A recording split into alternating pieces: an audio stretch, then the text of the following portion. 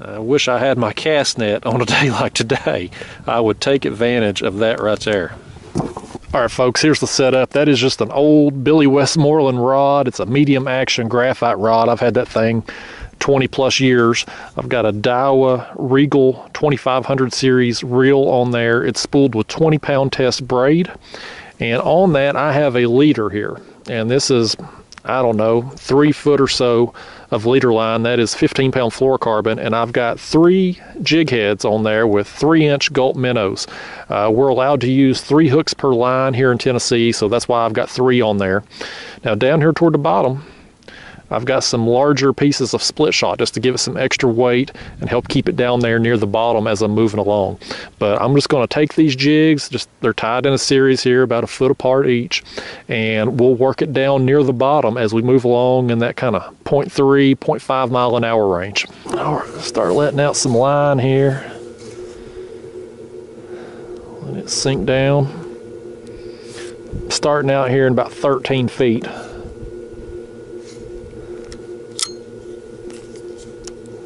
Basically, I'm just going to be feeling here. I'm going to be feeling for it to bottom. I don't want it dragging bottom, but I want to feel it on bottom so then I can reel up and know that I'm just off the bottom. If you let them jigs drag bottom with that exposed hook, you're in for a bad day. You're going to stay snagged. Something else I'm going to do as I work on getting bait today is suspend a bait for catfish. I've got some crappie left over from my last trip. It was in the cooler there. So I'm going to drop it down and suspend it a few feet off the bottom as we make our way out of this creek. Fish. There's one. Felt him hit it. Oh, he's going to dig too now. Look at that, buddy. Woo! I don't know what we got, but he's a pulling. Goodness now. Maybe a white bass or striper or something. Yeah, buddy. Never know what you're going to catch doing this technique right here.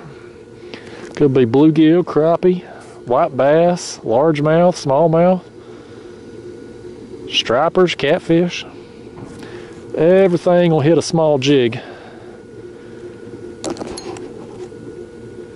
That's why when I'm doing this with the bigger size gulp minnows, just because you never know what you're going to hook into, I like to use a little bit heavier line.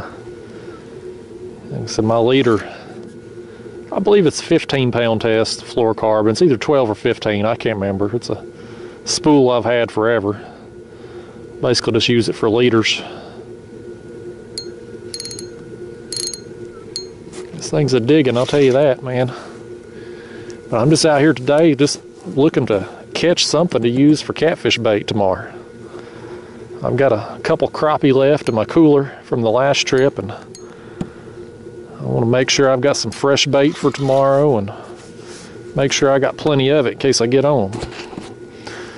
I need to go buy me another cast net. I'm just so dang pissed off about losing my other. Every time I lose a cast net, which is way too frequently, I always say I'm done with it. But that's the last one I'm going to buy. Because really, you know, I like using shad in the winter months, but the rest of the year I don't really care for it. So it's hard to justify keep throwing expensive cast nets down to the bottom of the river. These jigs are cheap to replace if I break off on them.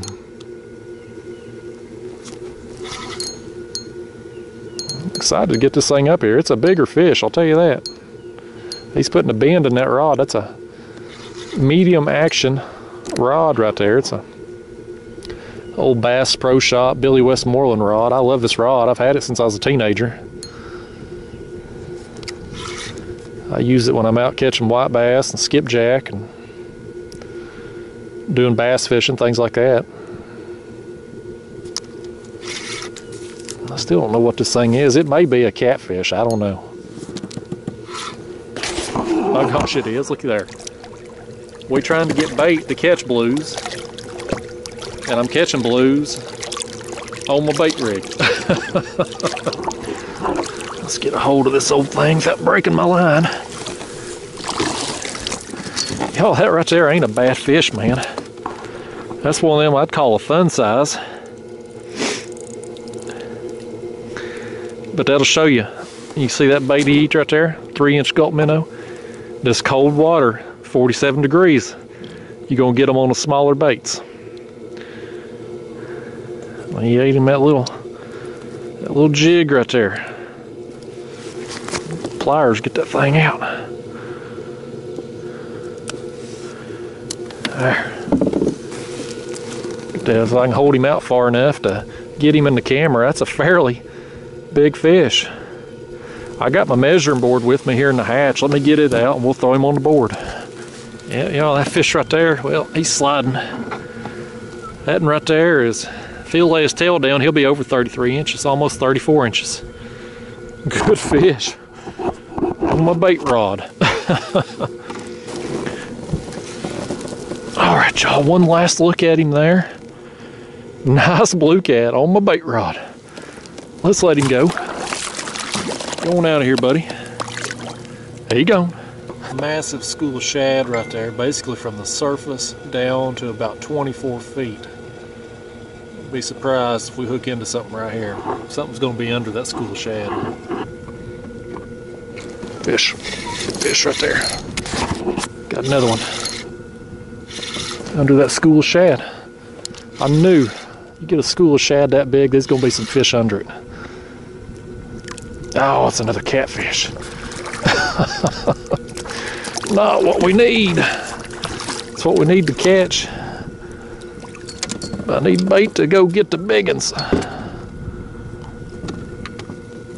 Just a little feller here. He also ate the top minnow. Open up. You're gonna rip my minnow now.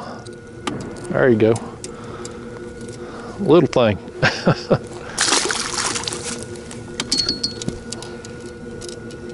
All right, let's drop them jigs back down there. Yeah, them catfish there, they're under the shad, but everything else will be too. Fish. There's one. Fish on. You popped it, buddy. You just felt thump. Kind of feels like it might be another dang catfish. Here I am trying to get catfish bait and catching the catfish.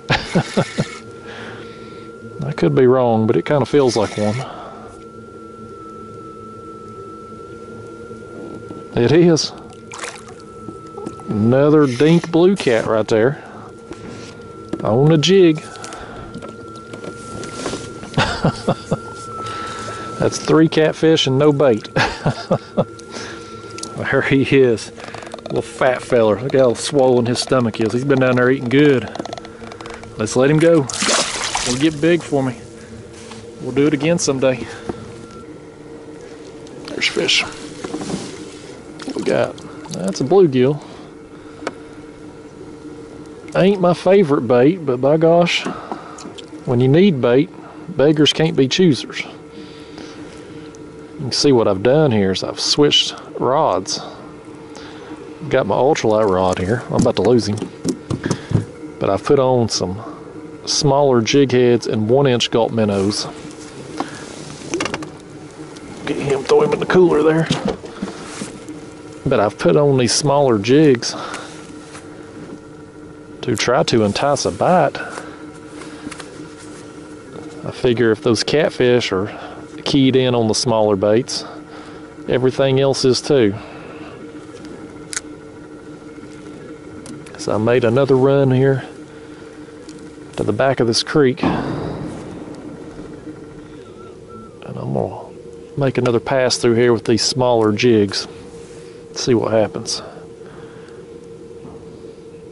That crappie I've got, that piece of crappie I've got on my catfish rod, ain't been touched. But we got those 3 catfish on the gulp minnow, so that tells me they're wanting a smaller bait today. And if they're wanting a smaller bait, probably the white bass and maybe the drum, those fish that I'm hoping to get for bait. They're probably keyed in on smaller baits too. Fish. There we go. Oh, it's a dang channel cat. Man, I can't get away from these catfish today.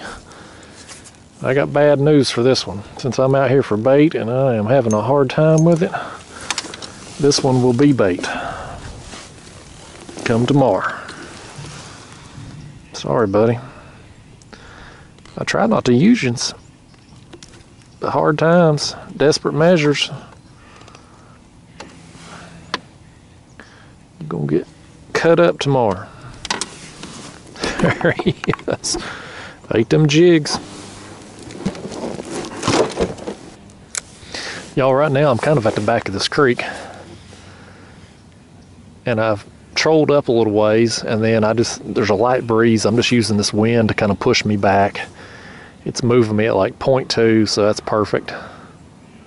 I'm just drifting down through here, just waiting. I've got them jigs just kind of just off the bottom.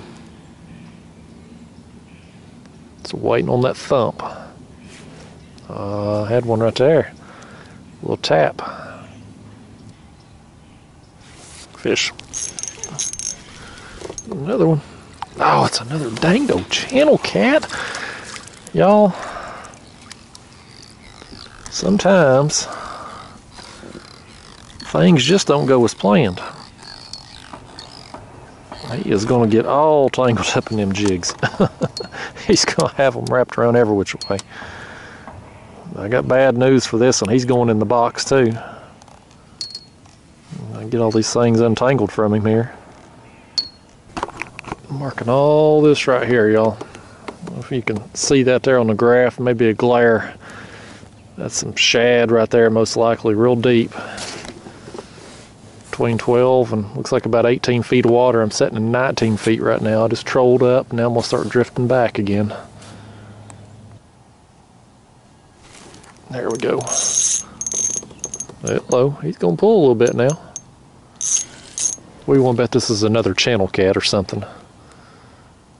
Channel or a small blue. I'd almost bet money on it. We can't stay out of them things today. Come out here hoping to get some yellow bass or white bass or maybe a drum and show you how I do it, because I get so many questions about it. And this is a technique here that I often use in the cold months, just kind of slow trolling jigs like this.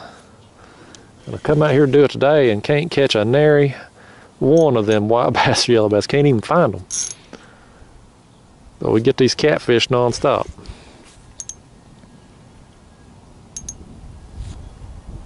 Oh, no, I don't believe that's a channel cat, y'all. That's what we're looking for. That's one of what we're looking for. It's a little drum. Oh yeah, come here, buddy. I want you. You're what I need. No, don't break my line now. Don't break my line. Be careful here, because I switched over to my ultralight rod when I started using these smaller jigs. There we go. All right. Oh, he just broke my line too, right there. Yeah, y'all, look at that.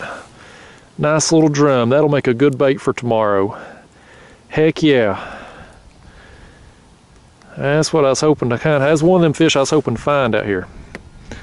Had to switch over to my ultralight rod and downsize to get him. But that's all right. We adapted to the conditions and got it done. Right here as it's about to start pouring down rain. Be cold and wet. Yeah, maybe he didn't break my line. I thought he broke me off. All right, man, let's throw him in the box there. Heck yeah. All right, y'all, it's starting to sprinkle a little bit here, so I'm gonna go ahead and put this camera up and wrap up the video. Today's trip, it didn't really go as planned. I'd hoped to get into some white bass or yellow bass or maybe a few drum and just kind of show you the process. You know, this technique here, this kind of slow trolling, I use this a lot during the winter months in the spring, summer, fall, when the water's warm, I like to troll fast. I'll troll spoons and jigs at a faster rate of speed and pick off active fish. But when the water's cold like this, 47 degrees here today, you really got to slow down. And today I came out here hoping to get the white bass, yellow bass, and just couldn't find them. But I got that drum and had a dang good time with that big blue cat I caught on them jigs. But the technique, even though today's trip didn't really go as planned, I didn't get the species I was after, I'm gonna go ahead and post a video anyway just to kind of show you the technique, because the technique is solid. It's one of those things, even if you're not after bait like I was today, if you just want to go out and have a good time and catch some fish, this technique will put you on fish year round. It don't have to be in the winter. You can do this same kind of slow trolling technique in the summer months too and still wear the fish out. It's just a year-round thing that'll always put you on fish. And today it just happened to be that the catfish that we